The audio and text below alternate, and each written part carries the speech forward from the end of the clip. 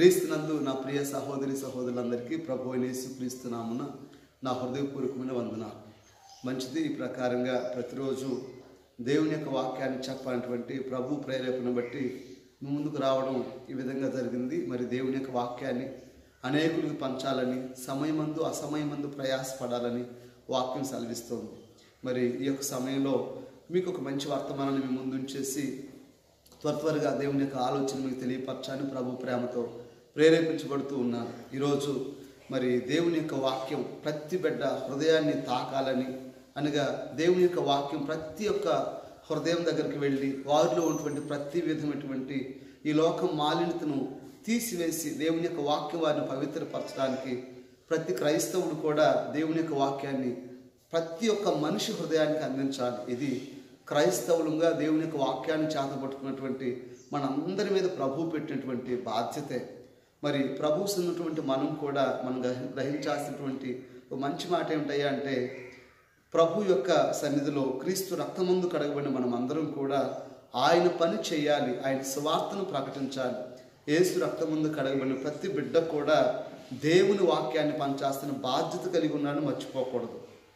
అందుకని బైబిల్ గ్రంథంలో గలతీ పత్రిక 3వ అధ్యాయం 26, 27 వచనాల్లో అక్కడ విశ్వసించిన వారందరూ దేవుని కుమారులని, విశ్వసించిన మనమందరం కూడా క్రీస్తు యేసును ధరించుకుని ఉన్నామని వాక్యం సెలవిస్తోంది. కనుక నా ప్రియ దేవుని బిడ్డలారా, మరి క్రీస్తు యేసును ఉన్నటువంటి మనమందరం కూడా రాగల తరాలకు దేవునికరంగా ఉన్నట్లుగా దేవుని యొక్క సత్య సువార్తను మనం ప్రకటన చేయాలి. అనేకులకు దేవుని ప్రేమను మనం పంచాలి. ఇది మంచి అనుకూలమైన సమయం. మరి దేవుని యొక్క వాక్యం ఇప్పటికే అనేక చోట్ల వెళ్తూ ఉంది. ప్రతి బిడ్డ కూడా దేవుని యొక్క వాక్యంతో నింపబడి సర్వలోకానికి సువార్తను తీసుకుని వెళితే అంతకు మించిన ధన్యత మనకు లేదు. ఇక దేవుని వాక్యాన్ని ప్రకటన చేయడమే మనకు ధన్యత. మరి మనం చేయాల్సిన పని ఇంకా ఎంతో ఉంది. ఇప్పటికి కూడా ఇంకా సువార్త అందక నశించిపోతున్న వారు చాలామంది ఉన్నారు. కనుక ఈ రోజున దేవుని యొక్క వాక్యంలో ఒక మంచి వర్తమానం మీ అందరితో పంచుకోవాలని ప్రభు ప్రేమతో ఆశపడుతూ ఉన్నాను. ఈరోజు దేవుని యొక్క వాక్యంలో ఉంచి మరి ప్రభువునందు ఉన్నటువంటి మనం, క్రీస్తు యేసు రక్తమందు కడినటువంటి మనం, మరి బాప్తిజం పొందినటువంటి మనం దేవుని బిడ్డలని వాక్యం సెలవిస్తూ ఉండగా, దేవుని మూలంగా పుట్టినవాడు ఏ విధంగా ఉంటాడు అనేటువంటి అంశాన్ని మీ ముందు ఉంచాలని ఆశపడుతూ ఉన్నాను. దేవుని మూలంగా పుట్టినవాడు ఏ విధంగా ఉంటాడు అనే విషయంలో మరి దేవుని యొక్క వాక్యం నుంచి ఒక మంచి మాట చదువుకున్నాం. ఆ విషయాన్ని మీ ముందు ఉంచడానికి దేవుని ప్రేమతో ఆశపడుతూ ఉన్నాను. పరిశుద్ధ గ్రంథం కనుక మనం చదివినట్లయితే యోహాను రాసినటువంటి మొదటి పత్రిక 5వ అధ్యాయం 7వ వచనాన్ని మనం చదువుకున్నట్లయితే అక్కడ ఒక మంచి మాట ఉంటుంది. దేవుని మూలంగా పుట్టినవాడు ప్రతి మనిషిని ప్రేమిస్తాడు, అనగా దేవుని మూలంగా పుట్టినవాడు ప్రేమించును, అందరినీ ప్రేమిస్తాడు. దేవుని మూలంగా పుట్టిన వ్యక్తి ప్రేమ కలిగి ఉంటాడని వాక్యం సెలవిస్తూ ఉంది. ఈ రోజున దేవుని యొక్క వాక్యాన్ని నేర్చుకున్న మన అందరిలో కూడా మొదటగా దేవుని మూలంగా పుట్టినటువంటి వ్యక్తిలో ప్రేమ ఉండాలని వాక్యం సెలవిస్తూ ఉంది. ఒకసారి ఆలోచించండి.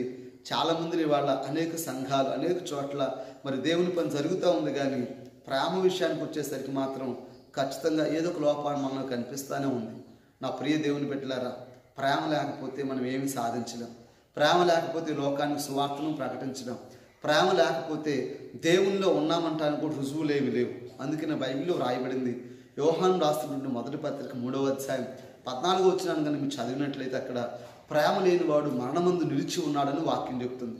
ప్రేమ లేనివాడు అసలు దేవుని బిడ్డ కాడు అనడానికి వాక్యాలు ఎన్నో సపోర్ట్ చేస్తూ ఉన్నాయి. కనుక ఈ రోజున ప్రభువును ప్రేమించేటువంటి వ్యక్తులుగా ఉన్నటువంటి మనం క్రీస్తు యేసులోనికి మరి బాప్తిజం పొంది క్రీస్తునే ధరించుకున్నటువంటి మనలో ప్రేమ ఉండాలని వాక్యం చెప్తుంది. అందుకనే యోహాను రాసిన మొదటి పత్రిక 5వ అధ్యాయం 7వ వచనం ప్రకారంగా దేవుని మూలంగా పుట్టినవాడు ప్రేమిస్తాడు అని చక్కగా అక్కడ రాయబడింది. మరి ప్రేమ కలిగినటువంటి ఉన్నటువంటి అనుభవాన్ని మనం ధరించుకొని ప్రేమ సర్వలోకానికి మనం చూపించేటువంటి వ్యక్తులుగా ఉండాలి. బైబిల్లో రాయబడలేదా? యోహాను రాసినటువంటి సువార్తలో 14వ అధ్యాయం 8-9 వచనాల్లో ఒక మంచి మాట ఉంటుంది. అక్కడ వారంటారు, అక్కడ ఫిలిప్పు అనేటువంటి ఆయన యేసు ప్రభు దగ్గరికి వచ్చి మాట్లాడతారు. ఏమని మాట్లాడతాడంటే, అక్కడ యేసు ప్రభు ఒకసారి మాకు తండ్రిని చూపించాయా, మరి మాకు కూడా తండ్రిని చూడాలి, మీరు పదే తండ్రి గురించి ప్రస్తావిస్తూ ఉన్నారు కదా, ఒక్కసారి తండ్రిని మాకు కనపరచు ప్రభు అని అడిగితే ఆయన వెంటనే చెప్తారు, ఆయన నన్ను చూచినవాడు తండ్రిని చూచి ఉన్నాడు అంటాడు. అంటే తండ్రిని చూడాలంటే యేసు ప్రభుని చూస్తే తండ్రిని చూచినట్టయినా వాక్యం సెలవిస్తూ ఉంది. ఎంత గొప్ప విషయం చూడండి. అంటే ప్రేమాస్వరూపి అయిన ప్రభు మనందరి శాప పాప దోషాన్ని పరిహరించడానికి ఈ లోకానికి దిగి వచ్చినటువంటి ప్రభు, మనందరి కోసం బలి అయిపోయినటువంటి ప్రభు అయిన యేసుక్రీస్తు తన ప్రేమను కనపరిచాడు, ప్రాణం పెట్టి తన ప్రేమను కనపరిచాడు, అమూల్యమైన తన రక్తాన్ని ధారపోసి. ఎంత గొప్ప విషయం అండి, ఆలోచించండి. బైబిల్లో రాయబడింది, యోహాను రాసినటువంటి మొదటి పత్రిక 4వ అధ్యాయం 10లో చూస్తే ఆయనే మనల్ని ప్రేమించి తన కుమారుని మన కోసం పంపించాడు, బలియాగం చేశాడు. అక్కడ నువ్వు చూసినట్లయితే అందులో ప్రేమ ఉన్నదని స్పష్టంగా రాయబడింది. అంటే మన కోసం ప్రాణం పెట్టినటువంటి ఆ ప్రభు, మన కోసం ప్రాణత్యాగం చేసిన ప్రభు మన కోసం ప్రేమ చూపినట్టుగా మనం స్పష్టంగా చూడగలుగుతూ ఉన్నాం. అమూల్యమైన తన రక్త ప్రోక్షణ ద్వారా మనం నీతిమంతులుగా చేశాడు. మరి అంత గొప్ప ప్రేమను మన కోసం చూపించినటువంటి ఆ ప్రభువుని నమ్ముకున్న మనలో కూడా ప్రేమ ఉందని వాక్యం సెలవిస్తూ ఉంది. ప్రేమను పంచాలని దేవుని యొక్క వాక్యం సెలవిస్తూ ఉంది. కనుక ఒక్కసారి ఆలోచించండి, దేవుని మూలంగా పుట్టినటువంటి వ్యక్తిలో ప్రేమ ఉంటుందని వాక్యం సెలవిస్తూ ఉంది. రెండవదిగా పరిశుద్ధ గ్రంథం మనం చదివినట్లయితే, దేవుని యొక్క వాక్యం చదివినట్లయితే యోహాను రాసినటువంటి మొదటి పత్రిక 3వ అధ్యాయం 9వ వచనం ప్రకారంగా దేవుని మూలంగా పుట్టిన వానిలో ఆయన బీజము నిలుచును అని రాయబడింది. ఎంత గొప్ప విషయం అండి. అంటే దేవుని మూలంగా పుట్టిన వానిలో ఆయన బీజము నిలుచును అని రాయబడింది. బీజం అనగా మనం అనుకుంటూ ఉంటాం, విత్తనాలను బీజములు అంటాం. బీజం అనగా మరి ఇంకా మత్తయి రాసిన సువార్త 13వ అధ్యాయం చదివినట్లయితే ఆయన విత్తనమును చల్లుటకు బయలుదేరినట్టుగా మనం చదువుతూ ఉంటాం. అక్కడ కూడా అంటే విత్తనం అనగా దేవుని యొక్క వాక్యానికి సాదృశ్యంగా మనం చాలాసార్లు వాక్యంలో విన్నాం. అయితే ఈ విషయంలో మనం ఆలోచన చేస్తే వాక్యమే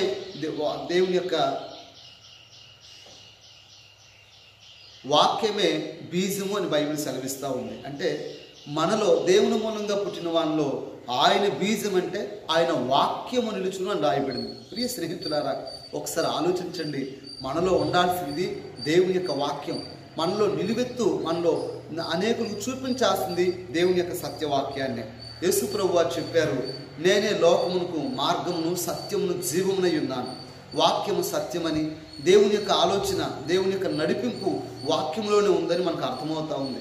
పరిశుద్ధ గ్రంథం అనేటువంటి పేరుటువంటి బైబిల్కి మరొక ఆలోచన కూడా అనుకోవచ్చు. నాకు అనిపిస్తూ ఉంటుంది, దేవుని మనస్సు అని పెడితే బాగుంటుంది అన్నట్టుగా నాకు ఒక్కోసారి నా మట్టుకు నేను అనుకుంటాను. అంటే దేవుని మనస్సును మనం చూస్తున్నాం, దేవుని ఆలోచన మనం చూస్తూ ఉన్నాం పరిశుద్ధ గ్రంథంలో ఉంచి. కనుక నా ప్రియ స్నేహితులారా, ఒకసారి ఆలోచించండి.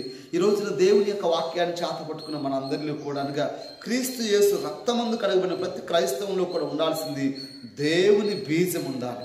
మనలో మన నరనరాన దేవుని యొక్క వాక్యమే మనలో నిండిపోవాలని వాక్యం సెలవిస్తూ ఉంది.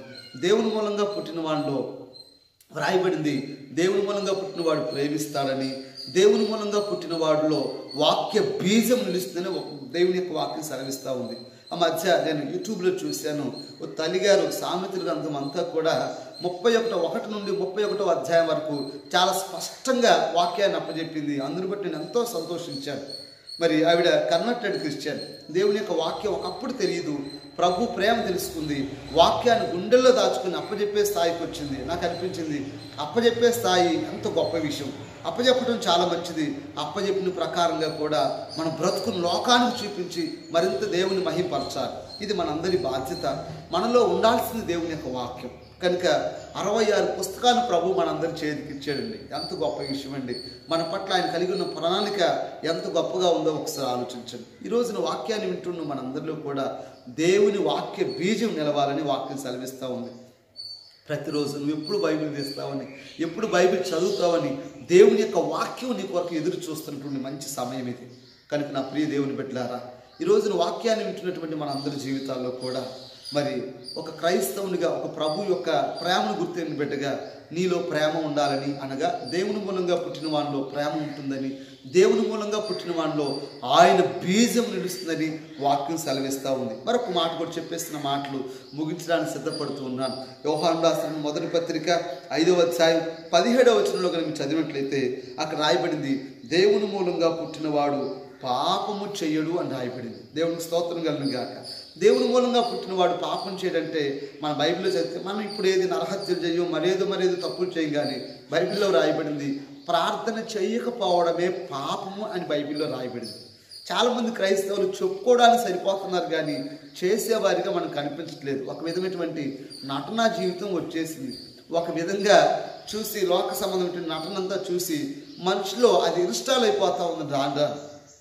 అంటే నా ఉద్దేశం ఏమిటి అంటే నిందించాలనో నేరారోపణ చేయనే నా ఉద్దేశం కాదు, నా అభిప్రాయం కాదు. వాక్యం సెలవిచ్చే మాట ఏమిటంటే లోకానికి వెలుగుగా ఉండాల్సిన మనమే, లోకానికి దైవ వాక్యాన్ని అందించనుగా దైవ ఔషధాన్ని అందించాల్సిన మనకే రోగాలు ఉంటే మనం ఎవరి రోగాలు బాగు చేయగలుగుతామండి. అందుకని వాక్యం సెలవిస్తూ ఉంది, మొదట మనం ప్రార్థన చేసే క్రైస్తవులుగా, మ్రోకరిల్లే క్రైస్తవులుగా ఉండాలి. రాజు అయినటువంటి నెబుకద్నెజరు కాలంలో దానియేలు మ్రోకరించి ప్రార్థన చేసి రాజు మనసును దేవుని వైపు తిప్పలేదా? ఎంత గొప్ప ధన్యత. అట్లని రాజును తిప్పాల్సిన పనేమో మనకు దేవుడు అంత పని చెప్పాడు, మంచిదే. కానీ కనీసం మన వీధిలో వాళ్ళైనా కదిలిద్దాం, మన వీధిలో వాళ్ళకైనా దేవుని ప్రేమను పంచుదాం, వీధిలో వాళ్ళ ప్రభు తట్టు త్రిప్పడానికైనా నువ్వు మోకాళ్ళేసి ప్రార్థన చేయాలి. వాక్యం సెలవిస్తూ ఉంది, ప్రతి క్రైస్తవుడు చక్కగా బ్రోకరీలు ప్రార్థన చేయగలిగితే అనేక మంది రక్షించబడతారు. మనం ఈ రోజున ప్రార్థన మానుకొని పాపం చేస్తూ ఉన్నాం, దేవుని యొక్క వాక్యాన్ని విడిచిపెట్టి పాపం చేస్తూ ఉన్నాం. ఏది ప్రభు ముట్టొద్దన్నాడో దాన్ని ముడతా ఉన్నాం, ఏది చెయ్యొద్దన్నాడో దాన్ని చేస్తూ ఉన్నాం. రాను ఒక నామకార్థపు క్రైస్తవ్యం అంతా కూడా అధికమైపోతున్న దినాలు ఇవి. మ్రోకరీలు ప్రార్థన చేసే క్రైస్తవులు బహు అరుదైపోతున్న కాలం ఇది. నా ప్రియ స్నేహితులారా, ఈ వాక్యాన్ని వీక్షిస్తూ ఉండగా మనమైనా ఇక్కడి నుంచి మీరైనా మనమందరం కలిసి మ్రోకరీలు ప్రార్థనా సమూహాన్ని మనం లేపాలి, ప్రార్థన యోధులను మనం లేవనెత్తాలి. ఇది మన అందరి మీద ఉన్న బాధ్యత. మొదట ప్రార్థన యోధులు లేవనెత్తాలన్నా, ఒక పాపను రక్షణలో నడిపించాలన్నా ముందు నువ్వు నేను మ్రోకరీలు ప్రార్థన చేసినప్పుడే ఆ కార్యము సఫలీకృతం చేస్తాడు ప్రభు. కనుక ఈరోజు ఒకసారి ఆలోచించండి, దేవుని మూలంగా పుట్టినవాడు పాపం చేయని బైబిల్ సెలవిస్తూ ఉంది. కనుక మనం ఇప్పటికే దేవుని విషయం ఎంతో అశ్రద్ధ చేసేసాం, ఇప్పటికే దేవుని ఆలోచన ఎంతో అశ్రద్ధ చేసేసాం, ఇప్పటికే దేవుని పని మన ద్వారా కూడా పాడవుతుందేమో. చూసి అన్ని జనుల మధ్య మనం చూసి అన్ని జనులు నవ్వుతున్నారేమో, వీళ్ళే క్రైస్తవులండి, అన్నింటిలో మిక్స్ అయిపోయి ఉంటారు, అన్నింటిలో కనిపిస్తూ ఉంటానట్టుగా ఆలోచించండి. ఏది చేయాలో అది చేయట్లేదు, కానీ ఏది చేయకూడదు దాన్ని మాత్రం చేస్తున్నాం. అలాగుండక ఈ రోజు నుంచి దేవుని యొక్క వాక్యం వింటున్న మనందరిలో కూడా దేవుని మూలంగా పుట్టిన వాడిగా రక్షించబడినటువంటి బిడ్డ గురించి వాక్యం ప్రస్తావిస్తూ ఉంది. దేవుని మూలంగా పుట్టినవాడు పాపం చేయడని, దేవుని మూలంగా పుట్టిన వాళ్ళు ఆయన బీజం నిలుస్తుందని, దేవుని మూలంగా పుట్టినవాడు ప్రేమిస్తాడని వాక్యం సెలవిస్తూ ఉంది. కనుక ఈ రోజు నుంచి ప్రభువా నన్ను రక్షించావు కనుక, నన్ను ప్రభువా ప్రేమించావు కనుక, నా కోసం ప్రాణం పెట్టావు కనుక, సర్వలోకం కోసం రక్తాన్ని ధారపోసావు కనుక, నీ ప్రేమను ఎరిగి నేను కూడా నీ మూలంగా పుట్టిన వ్యక్తిత్వాన్ని లోకానికి చూపిస్తాను. అయ్యా నీకోసం నేను బ్రతుకుతాను తీర్మానం చేసుకొని ఒక చిన్న ప్రార్థన చేద్దాం. యేసు ప్రభువా ఇక్కడి నుంచి నీ చిత్తం నేను నెరవేరుస్తాను, నీ సాక్షిగా నేను బ్రతుకుతాను, వాక్య ప్రకారం నా బ్రతుకుని కట్టుకుంటాను అనుకున్న వాళ్ళు చిన్న ప్రార్థన చేద్దాం దయచేసి. మరి ప్రార్థనలో ఏకీభవిద్దాం దయచేసి. మీరందరూ కూడా ప్రార్థనలో ఏకీభవించాలని మనం చేస్తున్నాను.